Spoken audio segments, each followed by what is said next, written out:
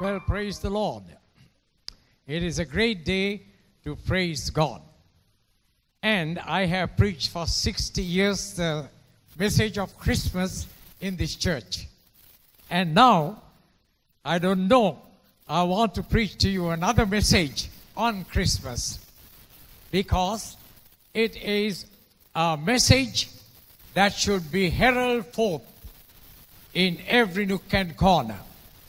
You know, I saw it in a different light, and that is the angels. It was a proclamation from heaven. And everything, every part of the message of Christmas, the wise men coming from the east, then the angels singing, and then the angel talking to Mary and said, "You're going to conceive." When she said, "I know not even a man." And then everything was divinely planned. Why? Because this is not a natural birth and a natural message. It is divine. So, the angels told those shepherds who were trembling that night, you know, we bring to you a glorious message. Unto you is born this day in the city of David a Savior, who is Christ the Lord. And then from there on, when Jesus was born, his introduction by John the Baptist.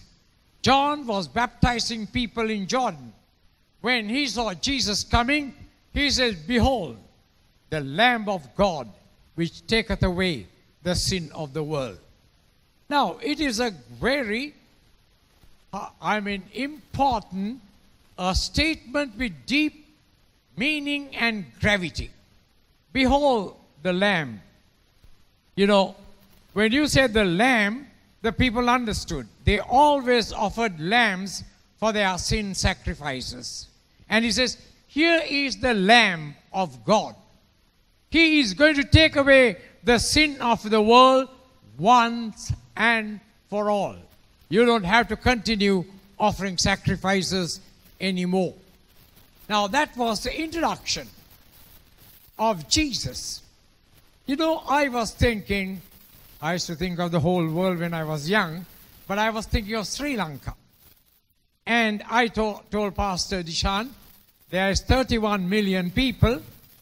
How many of them are saved? And I said, at least 1 million. He said, no, far less.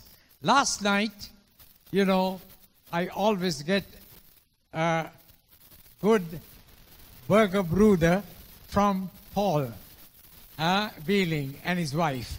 They both came to see me. And I said, "Paul, I am a little shocked to think that 21 million people are in Sri Lanka." He said, "What nonsense. There's 22 million. And I said, "At least can 500,000 be Christians who are saved?" He said, "No." Anybody know statistics? She said, "Far less than that." You know, I always, when they bring the brooder, though I don't eat sweets, I eat a piece of brooder that very time they bring, because that comes fresh. But I didn't want to eat because I thought I'll get choked. You know, I have not tasted the brooder yet. Why? I thought in this land there is over 32 million people, and how many are saved? I said, good Lord, I couldn't sleep. You know, I thought my sugar must have gone up. And I was getting cold in the night. Why? Think of more than 31 million people going into a lost eternity. I thought, who is responsible? Not the angelic host from heaven. The angels can never share the gospel of salvation. But when Jesus rose from the dead, he committed that message to us. Go ye into all the world and preach the gospel to every creature. I remember in Toronto, I met a man years ago. He had the name, I think it's Wilbur Smith. I'm very bad at names. He's a Smith anyway. And I was talking about getting people saved. And he said, Colton, remember all these fanfares and superstars. Evangelists cannot save the world. No individual can do it. But he said the day must come. The whole church must take the whole gospel to the whole world. And we think it is a little church that can do it. The whole church. My prayer is, thy kingdom come, thy will be done in Sri Lanka through the whole body of Christ. You know, friends, we must do our part. I got a few phone calls over a message that was written in the Times of Ceylon. And it was written by Mr. Dylan Fernando. And my name was quoted, so they were calling me. He said, this is a businessman. Pastor Colton, do you know him? I said, I know the family personally. And they said, you think I said, if you don't believe the word, at least believe the picture that is appearing in the papers. He has testified to his healing. Friends, we are here for a purpose. And God's purpose is lost if you and I don't take the gospel to Sri Lanka. One day we are going to stand before God. He's going to ask account of me and you about our living, how we live, why did we live. And then He's going to ask an account of the lost souls in this land. One day, when I was with my wife, I was driving down. We didn't have so many hotels. We had Cream House, Melbourne.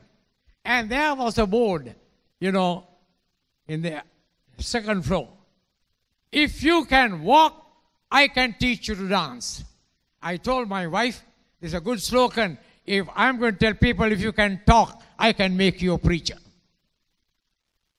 Every person who can talk have a responsibility. And this gospel cannot be preached by going to a theological college and learning. I thank God for theological college. I was the principal of Assemblies of God Bible College for 25 years. All what we do is teach and give you a certificate. And you can hang that on the wall. I got 2 doctorates. I don't know even where my certificates are. Why? By their fruits you will know them. Not by their big attainments. It's a sorrowful thing. Because we had a pastors' meeting here. We had over 1,000, nearly 400 odd pastors and their wives. I talked to them straight. Friend, this is not the time to pat your back. This is not the time to say how good you are. This is not the time to say your social ministry is, God ordained. I want to tell you, I have seen 3 dead people raised. I have seen hundreds of people healed, but none of them will go to heaven. Unless and until they make a personal decision to accept Jesus Christ as their personal Savior. The greatest miracle is not what you see, is what you receive. You become a new species, a new creation. Jesus, John the Baptist says, there is the Lamb. The Lamb, they understood, was a burnt offering. He was life eternal, but He came to die. Whose death? Your death and my death. He took upon Himself. Why? The wages of sin is death and eternal separation from God. That's why he cried out on the cross, my God, why did you forsake me? He didn't say, my Father. He cried your cry and my cry, my God. He was forsaken, rejected. What a price. If Christianity was another philosophy or another religion, you and I can be excused. But Christ, without Christ, people will never have eternity. For there is none other name given under heaven whereby people can be saved other than the name of Jesus. And he took the responsibility when he said, I am the way, the truth, the life. No man cometh to the Father but through me. If that is the responsibility that God placed. You know, when I went and met this man, this Mr. I think Wilbur Smith, pastor, he had this church named People's Church. I took to my mind, one day I will build a People's Church. And why? The slogans were robbed by other people. The communists robbed it. He says it is by the people, of the people, for the people. But this church was built to give the gospel to every person in Sri Lanka. You know, friends, think of 32 million people and a small fraction is going to go to heaven. This period of time, every prophecy is almost fulfilled and Jesus should be here right now. But why is he delaying? The Bible says he's long suffering. Not just suffering when his son died on the cross. He's long suffering to usward, not willing that any should perish, but that all should come to repentance. How can they repent unless they hear? How can they hear unless someone tell them? You know, that's why I said I didn't eat the brew the last night. I would have got choked. 32 million, at least say 31 million, are going to a lost eternity. And you and I are enjoying the birth of Jesus. What a selfish way to do this. You know, I don't mince words, no. If people like me, they like me. If they don't like me, they don't like me for what I say. But I have to tell you the truth. Ye shall know the truth, and the truth will set you free. How many souls have you won? I asked somebody, oh, Pastor, I don't want to take the glory. I said, no, man, I'm asking, how many times did you preach the gospel? How many people were convicted? How many people decided for Christ? You brag about all the other miracles. I prayed for the deaf. I prayed for the dumb. I prayed. You know, when I went to Holland, while I was walking, the people who were advertising the shops stopped me. He said, do you know Nitya Edwards? I said, yes. Who are you? I said, I'm Pastor Colton. Ah, you're the man we wanted to verify things. I said, I can't verify anything. I only know she was a cripple. God healed her. You ask the doctors for the verification. Friends, time up. If you can talk, I can make you an oracle of God. That you can be God's mouthpiece in Sri Lanka. That you can take the place of Jesus Christ who walked on the dusty roads of Judea and Samaria and Galilee. You know, he's calling. He was walking on the seashore of Galilee. He saw a man throwing a net. He said, come follow me. He asked no questions. He didn't bargain. He didn't ask what I'm going to get out of this. He followed. Who was that? Simon Peter. As they went a little further, he saw a man mending his net with an old man and another servant. He said, "Come, follow me." He left the net, the boat, as well as his father with the hired servants, and walked. Who is that? John, the beloved. You know why we don't get God's blessing? Because we are bargaining for earthly blessings to serve Him. Many people, you know, I went with a man one day abroad. He gave a great prophecy. And he was a Chinese man. I mean, the man who prophesied, I won't tell who is, a Chinese man. You are going to prosper in your business. You do this, you do that. And after we were coming in the car, he asked me, "What do you think of the word that God gave me?" I said, "Brother, it was not God's word. You gave a sanctified human word." I remember in Colombia, when Dr. Cho and I used to have a meeting, people come running behind. So Cho and I had to run. Why? They want to touch. And one day I said, "Cho, I can't run." And why did they touch me and said, "You have a word from the Lord for me?" I said, "Yes, go and read the Bible." I mean, don't be deceived. God is not mocked. Whatsoever a man soweth, that shall he also reap. Time for you to wake up. You know, and we have to be a living, sacrificial, a sacrifice.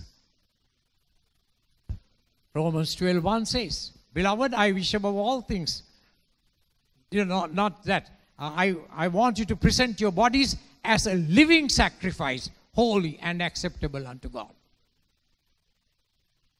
Friends, you don't know the divine potential in you. I thought if I'm 60, I am 80 odd years now, 60 years I am able to preach here. You think you can't do? I have no qualification. I have only 7th standard in Sinhala. Couldn't speak a word of English. I am not from a big family. I am from a very poor family. And when I brought my family, I didn't have money to buy for 2 children.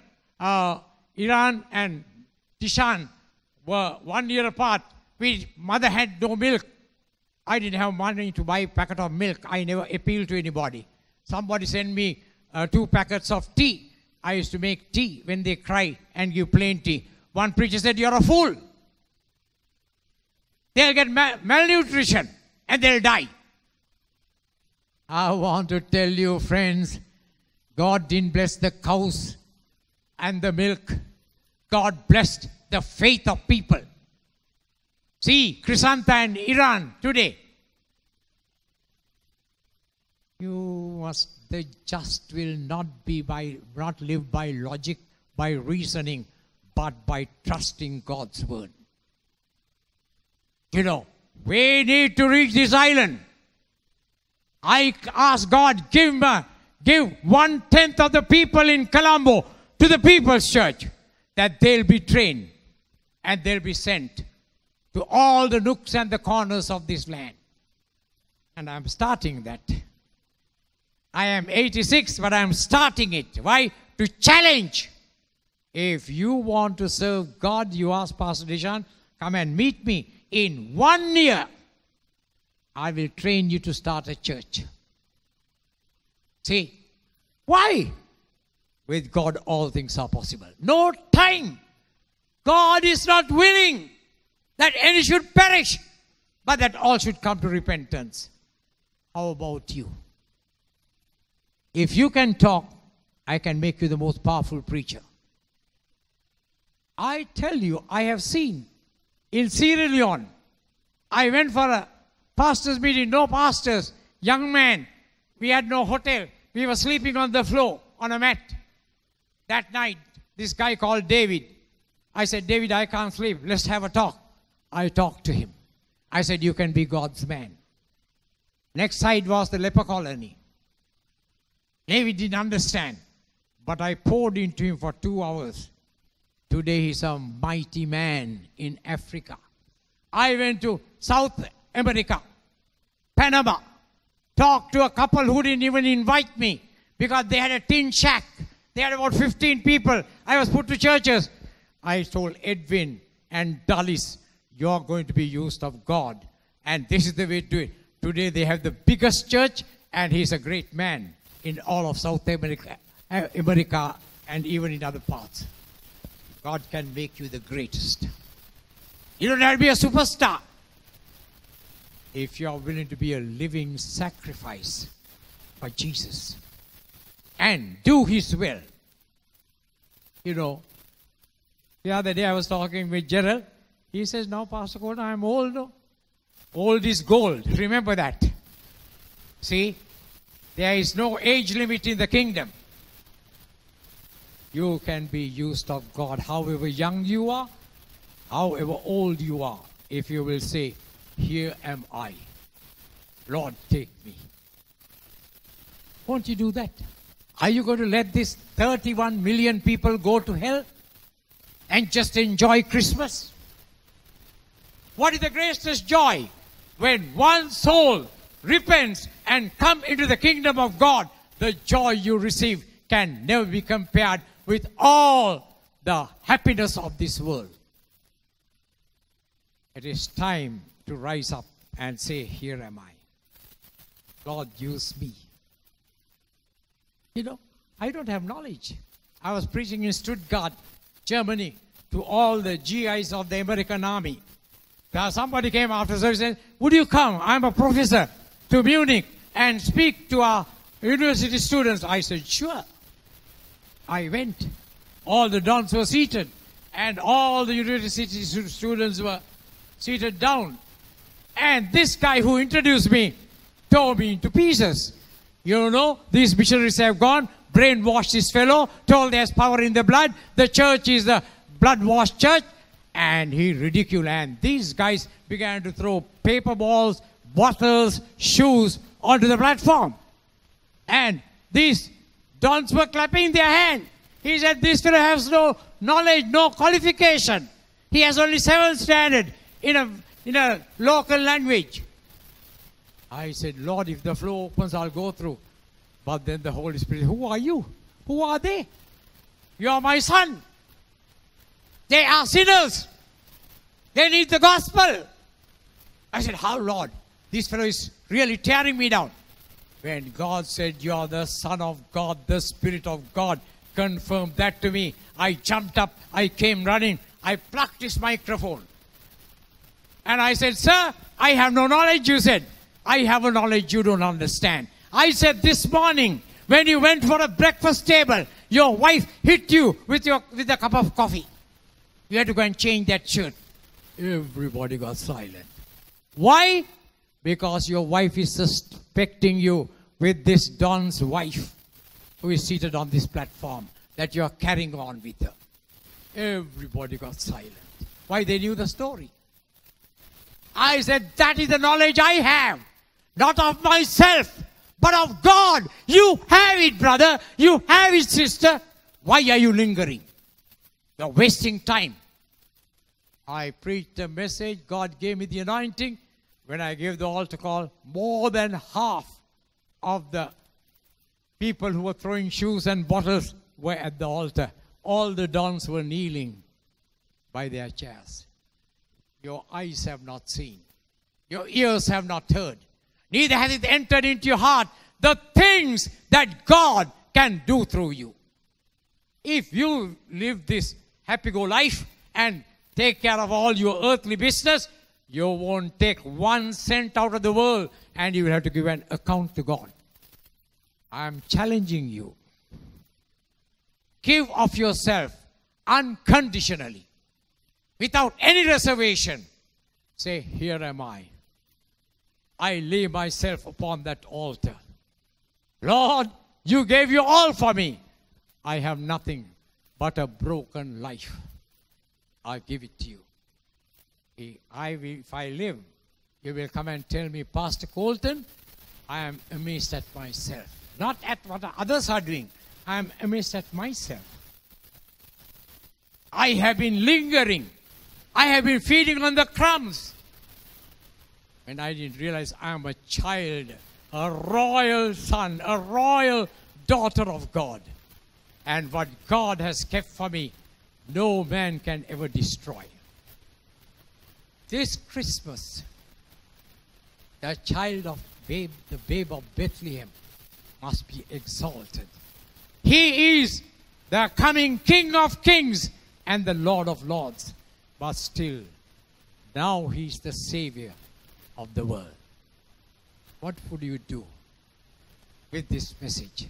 Will you let 31 million people in Sri Lanka go to hell because you failed?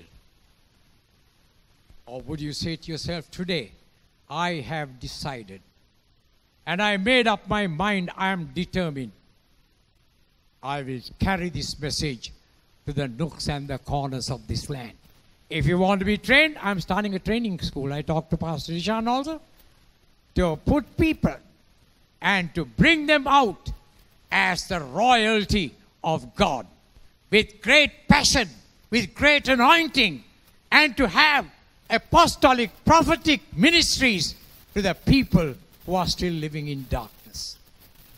Your decision determines the destiny of Sri Lanka. Remember that. Even if I don't live long, may this linger in your heart and mind. Your decision, personal decision, decides the destiny of this nation. Shall we pray? Bow your heads, close your heart, eyes, bow your hearts to the Lord. You might say, I'm old. You know, you are a person that God has kept here, even in your old age. You might say, I'm too young. Why did God allow you to come? You say, I am a sick person, though I'm in middle age. Why is God still keeping you? I have problems. Why is God still allowing you to linger with them? God has a plan. No man on earth, no demon in hell, no power in the universe can destroy that plan that God has for you. I want to pray that the Lord will inspire you to say, I will give the rest of the days of my life wholeheartedly to you. I will be spent for the kingdom. I will live for the perishing souls in this land. I will do my utmost to bring the highest that God has for the nation of Sri Lanka. If that is so, I'll pray for you. While all heads are bowed, everybody praying with their eyes closed, lift up your hand and say, Pastor Colton, I want to be that man. I want to be that woman. I'll pray for you where you are. Yes, I see these hands. God bless you. God bless you. God bless you. It takes divine courage. It takes divine... Remember, I have been by the bedside of many dying people in my lifetime. I have heard one man shout and say, Pastor Colton, it's too late. It's too late. I couldn't stop it. He died. I hope that will not happen to any one of us. So if you want to be in the center of God's will and do what God wants you to do, keep your hands raised. I'll pray for you. Praise God. I see your hand. God sees your hand. And God loves you. God has a plan for you. God will never fail you. Precious Heavenly Father, I pray for everyone who has been convinced through the conviction they have received from your word. Grant unto them the grace to do your will and to spend the rest of the days of their lives not for themselves, but for the kingdom of God, and to bring the righteousness of God, and to save the nation of Sri Lanka. Father, honor their faith. Meet with them. May I have the joy of hearing that many are going to do God's will and save the nation. We give you praise, glory, and honor in Jesus' precious name.